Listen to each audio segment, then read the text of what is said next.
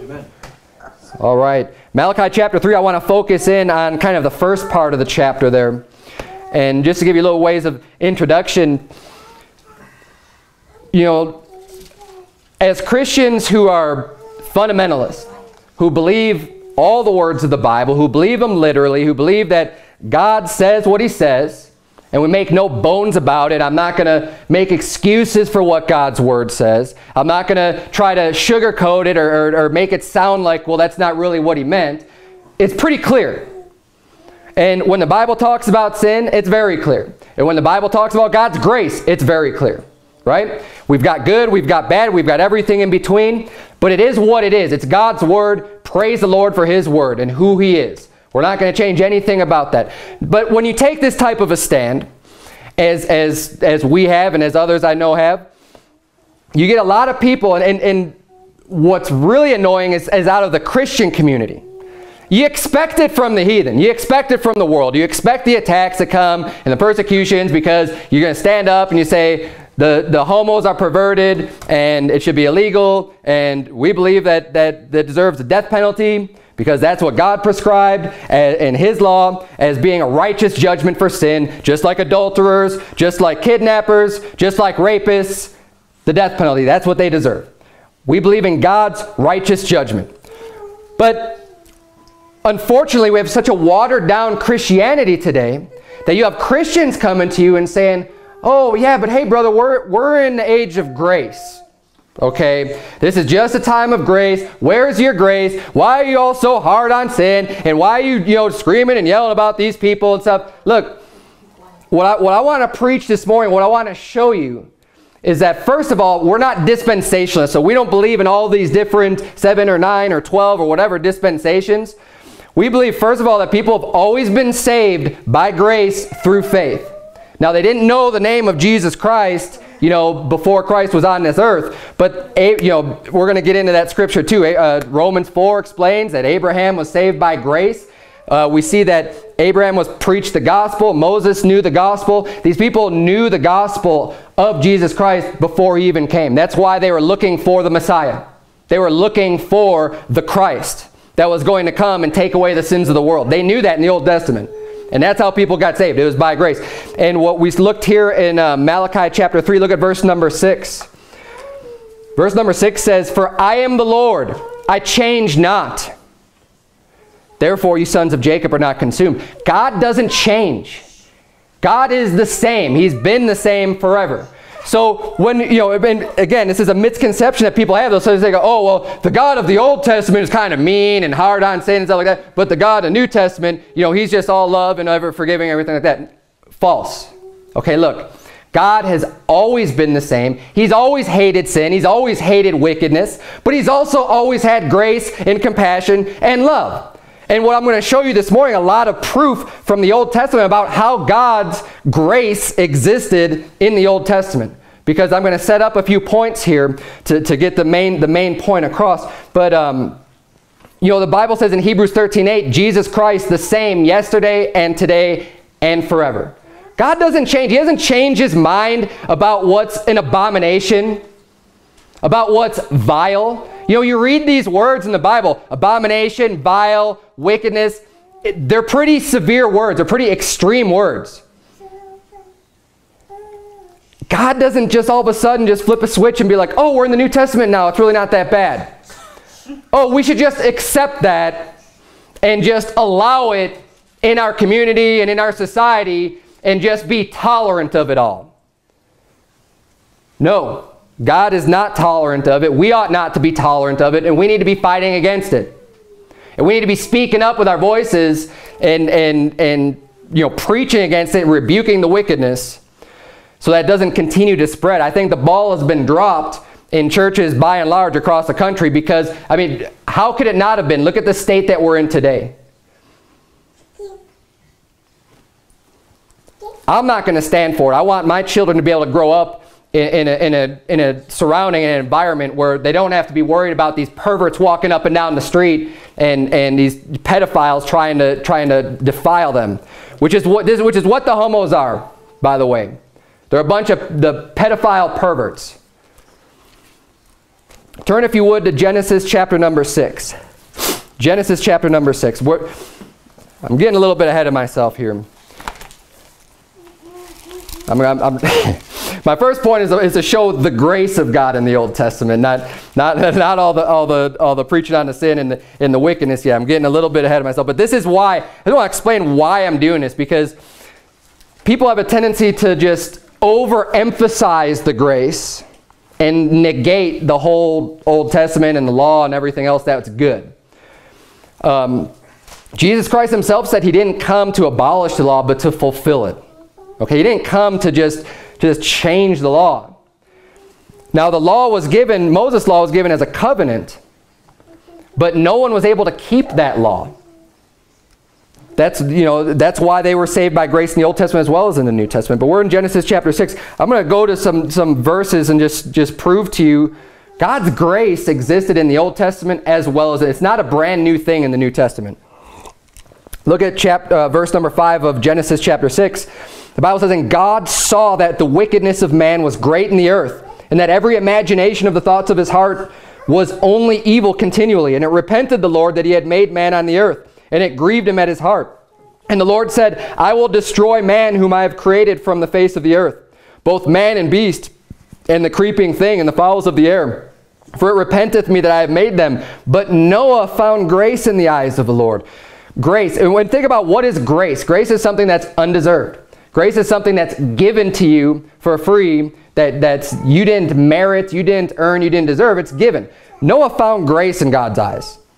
God gave Noah grace. He spared Noah's life and decided to allow him and his family to live because he found grace in the eyes of the Lord. And what's interesting about this too, I just wanted to point this out real quick. We're talking about this briefly this morning before church started. In Matthew 24, in Genesis 6, we see that, God decided to destroy the earth because man was extremely wicked. Man was evil and just only did evil things continually. And God just like, man, I'm sorry that I even made these people. I wish I hadn't done it. And I'm just going to start over. I'm going to wipe them all out. That was his solution to this problem. But in Matthew chapter 24, Matthew 24 gives us a lot of information about the end times, about what's going to happen, at the rapture and with the second coming of Jesus Christ. Matthew 24 verse 37 says, "But as the days of Noe were, so shall also the coming of the Son of Man be. For as in the days that were before the flood, they were eating and drinking, marrying and giving in marriage, until the day that Noe entered into the ark, and knew not until the flood came and took them all away. So shall also the coming of the Son of Man be." And this is letting us know, the Bible says that as it was in the days of Noe, so shall it be when the Son of Man comes. And you think about the wickedness that existed back then to the point where God was really ready to wipe them all off the face of the earth. Well, I believe the wickedness is going to be as it was in the days of Noe. And we're starting to see that now with everything's out the window. You have divorce rates going through the roof. You've got adultery, fornication, drugs, alcohol, homosexuality, everything. Before you know it, we're going to start seeing bestiality become an accepted thing. Because that's what the people, and when you look at the Old Testament, we look at these laws, God said, and that's why he wiped those nations out. When he brought the children of Israel out of Egypt, and you read about how they went in, and God commanded them, look, destroy all of them. This wasn't a normal situation for war, which is a lot of people get that wrong too. When God said to, just destroy all of them. Burn it to the ground. You need to destroy the women, the children, just everybody needs to be wiped out. That was God's judgment coming upon those people. Because when he gave the laws, he says, especially in Leviticus 18, Leviticus 20, you start reading those things that almost turn your stomach just thinking about it. He said the people of the land did all these things. They did all of them. And that's why God's judgment was brought so harshly against them. And that's why we need to adhere to these types of laws in our nation today. We would be a wise, smart nation if we can follow the laws that God has laid out in the Bible and can just stick to that for our sense of justice. But if you're in Genesis 6 still, turn to Exodus 34. But I believe we're starting to see that as as we're getting closer to the time when Jesus Christ is going to come back, the wickedness is abounding as it was in the days of Noah. Exodus 34.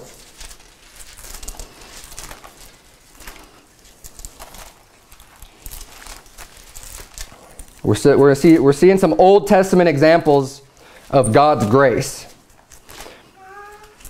And I'm going to try to fly through these because you can try to keep up if you want. I'm going to be jumping around. I'm going to go to Exodus 34, then Numbers 14, and then Psalm 51 if you want to try to get a little bit ahead. But Exodus 34, verse number 6, the Bible says, "And the Lord passed by before him and proclaimed, the Lord God, merciful and gracious, long-suffering, and abundant in goodness and truth, keeping mercy for thousands, forgiving iniquity and transgression and sin, and that will by no means clear the guilty, visiting the iniquity of the fathers upon the children and upon the children's children unto the third and to the fourth generation." Remember, God doesn't change. God changes not. We see here, look at how he's exalted. His mercy, gracious, long-suffering, mercy for thousands, forgiving iniquity. He's a God of forgiveness. Even in the Old Testament, it's not just a New Testament thing.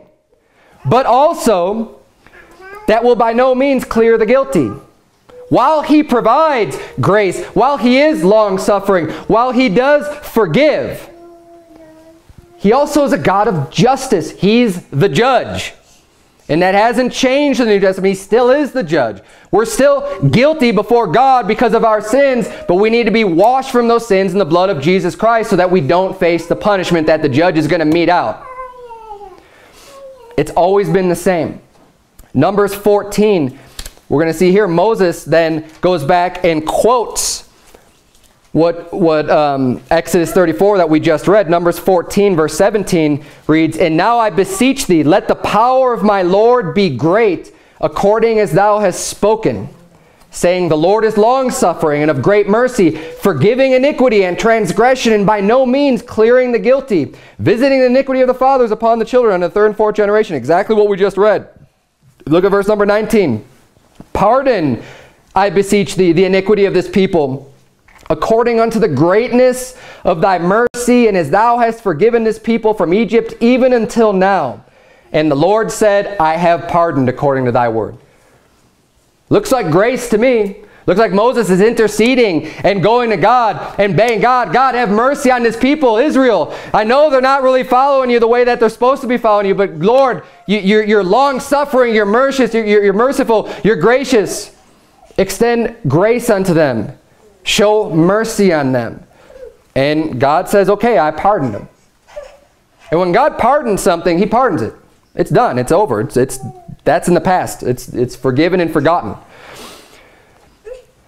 Extreme grace come in. And if you know what, a lot of the things that the children of Israel were doing wrong, especially when they're wandering around in the wilderness and stuff, look, they did all kinds of things that were bad and evil and wrong. But God gives them grace. God pardons their iniquities. Even in the Old Testament. Psalm 51. Psalm 51.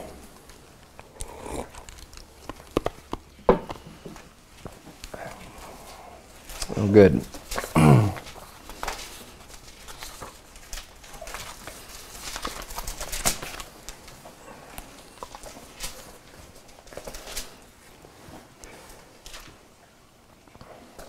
Psalm 51, verse number 1. The Bible reads, "Have mercy upon me, O God, according to thy loving kindness, according unto the multitude of thy tender mercies. Blot out my transgressions. Wash me thoroughly from mine iniquity, and cleanse me from my sin.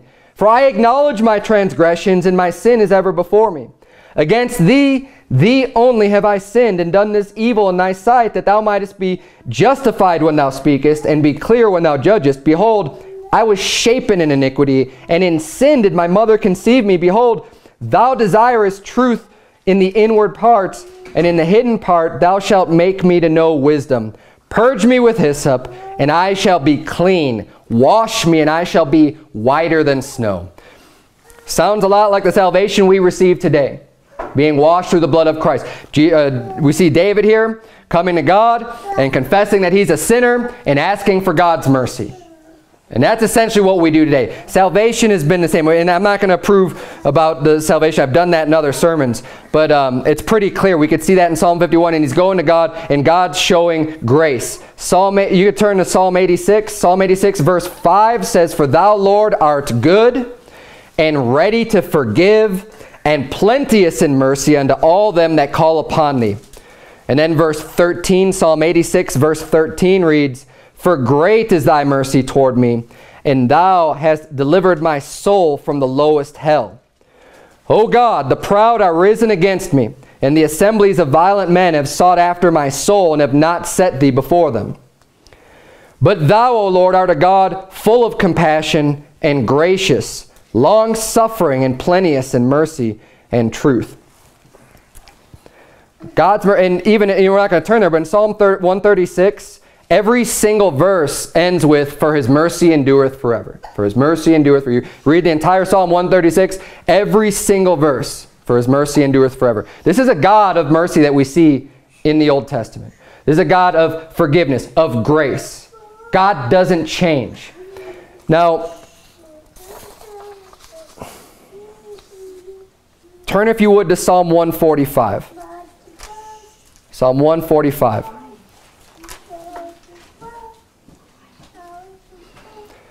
This is the last place. I think I've shown the point pretty well from the Old Testament about God's grace and his mercy. We're going to see one last passage. And you know what? There are lots more. I was just kind of picking and choosing which ones I wanted to go to this morning just to prove this point. But I want to prove it beyond a shadow of a doubt.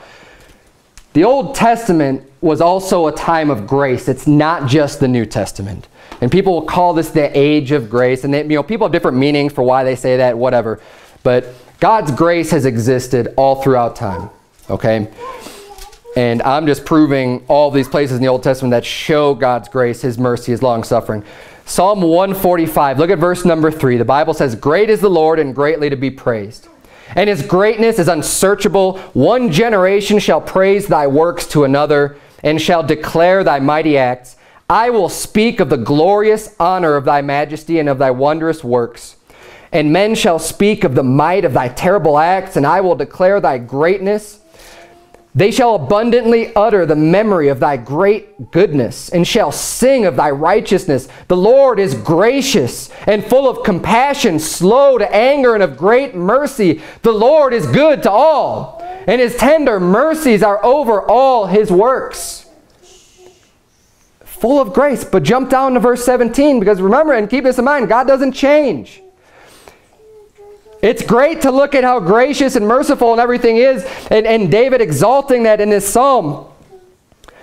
But just jump down to verse 17 and keep in mind, God doesn't change. The Lord is righteous, in verse number 17, "The Lord is righteous in all his ways and holy in all his works. The Lord is nigh unto all them that call upon him, to all that call upon him in truth. He will fulfill the desire of them that fear him. He also will hear their cry and will save them. The Lord preserveth all them that love him." But look at this. "But all the wicked will he destroy." God is a God of great love, of great grace, of great mercy. But he's also a God of justice and of righteousness. And he will judge the wicked, and he's going to destroy them. The Bible says the Lord's angry with the wicked every day. Okay? We have to have the full understanding, the complete picture. It's not all one or the other. It's not all bad. It's not all good. God is love, yes, but God is also wrath. God has both, and we need to understand as his children who he is, who he really is, and not get an imbalanced view of who God is. Turn, if you would, to Galatians chapter number 2 in the New Testament. Galatians chapter number 2.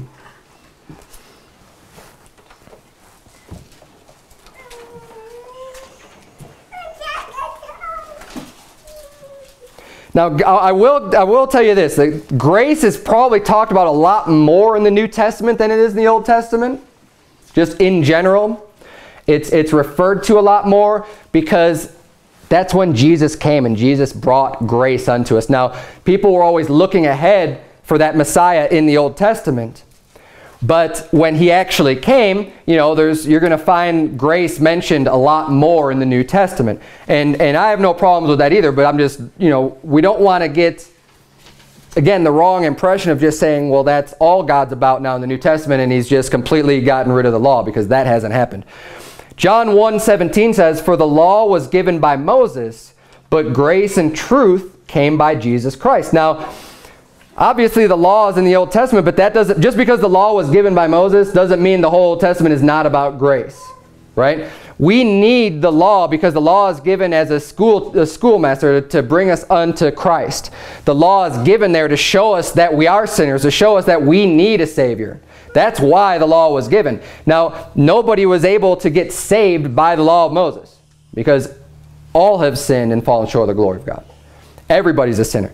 That's why we needed the grace and truth that did come by Jesus Christ. And in Galatians 2, look at verse 21. The Bible says, "I do not frustrate the grace of God, for if righteousness come by the law, then Christ is dead in vain." So he's saying, look, I'm not going to frustrate, I'm not going to confound the grace of God. Because God's grace is something that's given. It's something, like we mentioned earlier, it's given for free. It's undeserved. If righteousness came by doing good works and being a good person and obeying God's law, he says, then Christ is dead for nothing, in vain. Christ would have no reason to come and die on the cross and bear the sins of the whole world if we can just be justified by obeying the law of Moses, by obeying the law of God. If we can just follow all those laws, because if you can do that, then Christ wouldn't need to die. But he did need to die in order to pay and be the propitiation for our sins. But when people start to say, well, you need to believe on Christ. So the Bible says, "Sirs, what must I do to be saved?" And they said, "Believe on the Lord Jesus Christ, and thou shalt be saved in thy house." That's grace. That's a free gift. That's something that's undeserved, that all you do to receive that gift is put your faith on the Lord Jesus Christ and you're saved. But see, people try to frustrate that grace when they start adding in the works. And they start saying, well, believing isn't enough.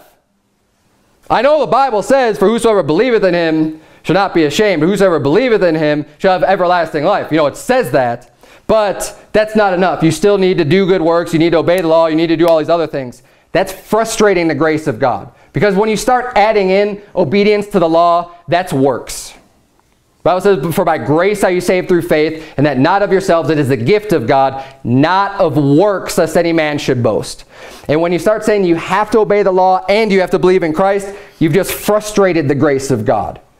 You've added works, which all of a sudden now, instead of being free, instead of being grace, it's something that you've earned and is merited by you. And that is not what salvation is. That's not what grace is. Turn, if you would, to Romans chapter 4. As this is why I was getting ahead of myself earlier when I brought this up.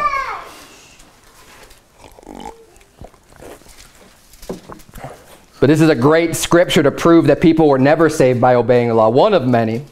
This is one of my favorite chapters to go to. And to say that we're in the age of grace only in the New Testament is incorrect, because there's always been an age of grace. People have always been saved by grace through faith. Romans chapter 4, look at verse number 1. The Bible reads, "What shall we say then that Abraham our father," this is Old Testament, talking about Abraham, way Old Testament, book of Genesis. "What shall we say then that Abraham our father as pertaining to the flesh hath found? For if Abraham were justified by works, he hath whereof to glory, but not before God. For what saith the Scripture? Abraham believed God, and it was counted unto him for righteousness." What was counted unto him? His belief. His faith in God was counted unto him for righteousness. Verse number 4, "Now to him that worketh," so him that's doing good works, him that's following and obeying the law, "is the reward not reckoned of grace, but of debt." That means it's owed to you. So if you're working, like when I go to my job and I go to work, my boss owes me the money that I've worked for, because he's indebted to me now. He has to pay me what I've done for him. That's how that transaction works, but that's not grace. He doesn't say, you know, at the end of the week, "Hey Dave, here's a gift for you just because I love you and I want you to be happy. Here you go." No, I earned that money. Now, it'd be great if you did something like that in addition to what I've earned, but hey, those are two separate things. So like around Christmas time, they oftentimes give a bonus, right? That's grace. That's not deserved. That's not given to us because I've worked for it or earned or anything like that. It's because, hey, you know what? It's Christmas time. We want you guys to be happy. Here's some money. Merry Christmas. Go buy something for your family. That's grace. But I still get my regular paycheck that I earned that week. And this is what this is explaining here in Romans 4, verse 4. Now to him that worketh is the reward not reckoned of grace, but of debt. Verse number 5. But to him that worketh not, someone doing no works, but believeth on him that justifieth the ungodly, his faith is counted for righteousness. Even as David also, that was talking about Abraham. Now we're going to see David, right? Abraham, you say, oh, well, that was before the law of Moses.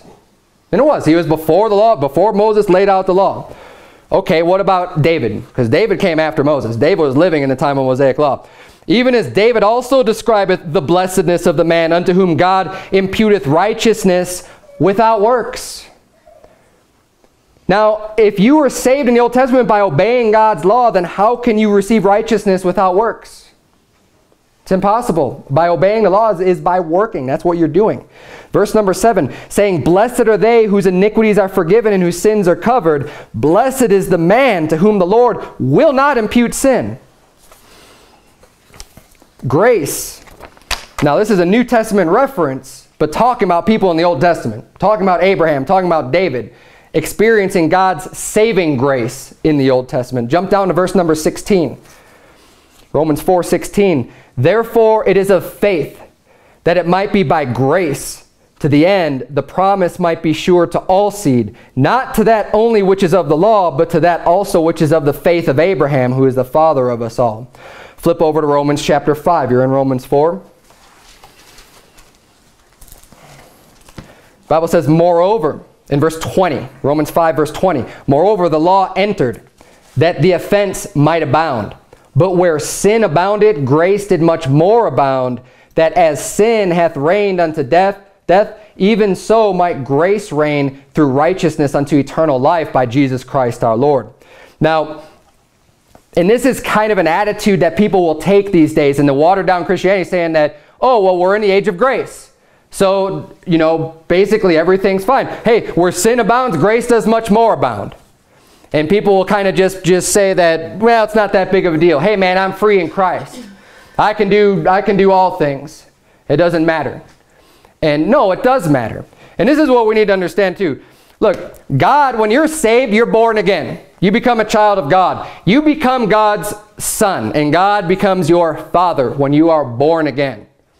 And if we could just keep this straight in our minds, we would do a lot better. Or at least those people that think that sin doesn't really matter, that why are you judging people? Why are you, preaching against this sin or that sin? Look, God still has the same rules. God has the same laws. And it's the same, think about it this way, I've got 3 little girls. I've got rules for them to follow as their father. Are these rules designed because I hate them? Because I'm just waiting for them to break a rule and then boom! That's the whole purpose. It's just for my entertainment. No. No. The rules are there for their benefit because I want them to grow up right. I want them to learn how to be nice, Christian, modest young ladies that are going to be a good example, a godly example for other people. But they need to learn right from wrong. They need to learn that as they're growing older. They can't just be left to themselves or they'll turn into monsters. They need to be disciplined and shown that this is right, this is wrong. It's all for their benefits, all because I love them. God has the same thing for us as his children. He's got rules for us to follow. And it's for our benefit. It's not because he's mean. He's like, oh, I don't want you guys to have any fun in this life, as if, people think that as if the only fun is going out and getting drunk and passing out and, like that's fun. If that's your idea of fun, you have no idea what fun is. No idea. God does not give us rules to hinder us. It's to help us. But as a father, as a loving father, if we decide to just disregard God, disregard what he said unto us, he's going to come down hard on us. You better believe that. If my daughters just defy me and they say, you know what, I need you to go clean your room. And they're just like, no, I don't feel like it. I don't want to go do that. Guess what's going to happen? It's not going to be pretty. There's going to be some crying involved, a lot of it, and a red behind. And then they're still going to go and clean the room, okay? When we decide to take God's laws and just, no, you know what? I like drinking my alcohol. I like doing that. Whatever the sin, it doesn't matter what it is. When you could see something clearly in the Bible and God's saying don't do this, and you just say, you know what, I'm just going to go and do it anyways. God's going to come down hard on you because he loves you, because he wants you to do what's right, because these sins are going to destroy your life. He knows what's best for you, and he's trying to get you to avoid that.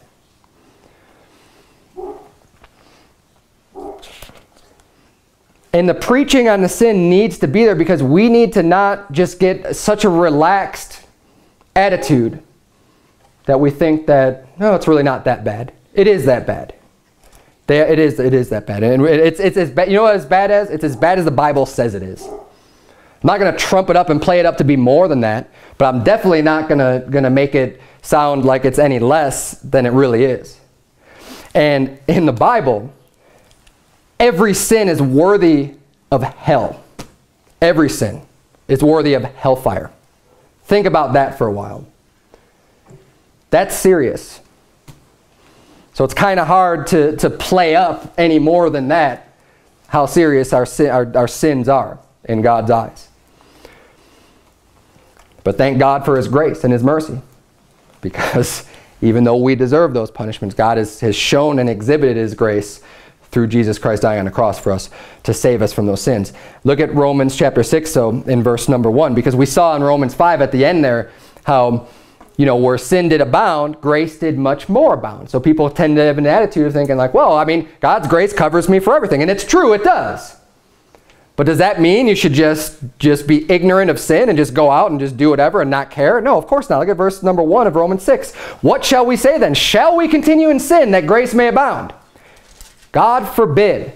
How shall we that are dead to sin live any longer there? And he's saying, look, just because if you sin more, grace will abound and cover that, because Christ's blood covers all of our sins, does that mean we should just go out and just, hey, well, it doesn't matter now, I'm just going to go ahead and sin?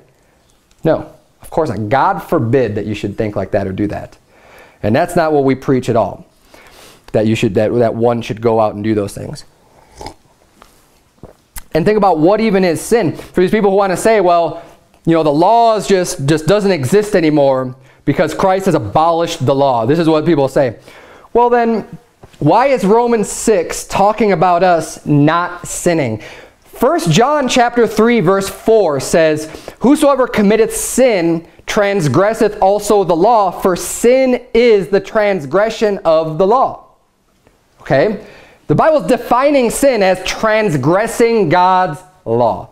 So if the law doesn't exist because you're free in Christ, then how can sin even exist? Because that's what sin is. You're transgressing God's law, right? How can that even exist? So then why it wouldn't even make any sense in Romans 6 for them to be saying, shall we continue in sin?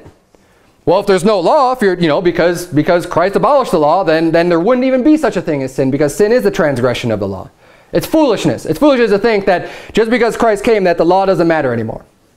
Because it does matter. Now, it's never been a way for us to get saved, but we're not talking about salvation now. We're talking about just doing what's right and obeying God's law. Just the same way my children don't have to do anything to be my children.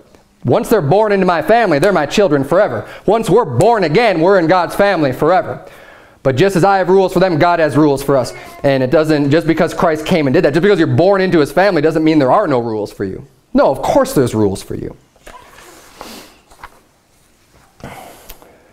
You're still in Romans 6, jump down to verse number 4. Verse number 4 says, therefore we are buried with him by baptism into death, that like as Christ was raised up from the dead by the glory of the Father, even so we also should walk in newness of life. For if we have been planted together in the likeness of his death, we shall be also in the likeness of his resurrection.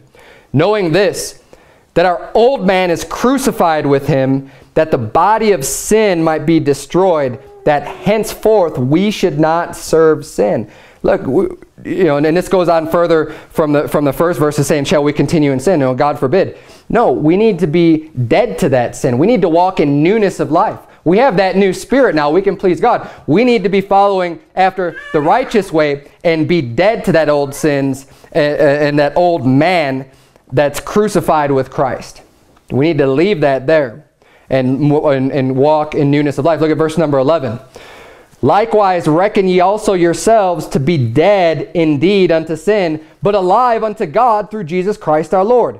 Let not sin therefore reign in your mortal body, that ye should obey it in the lusts thereof. Neither yield ye your members as instruments of unrighteousness unto sin, but yield yourselves unto God as those that are alive from the dead, and your members as instruments of righteousness unto God. For sin shall not have dominion over you, for ye are not under the law, but under grace.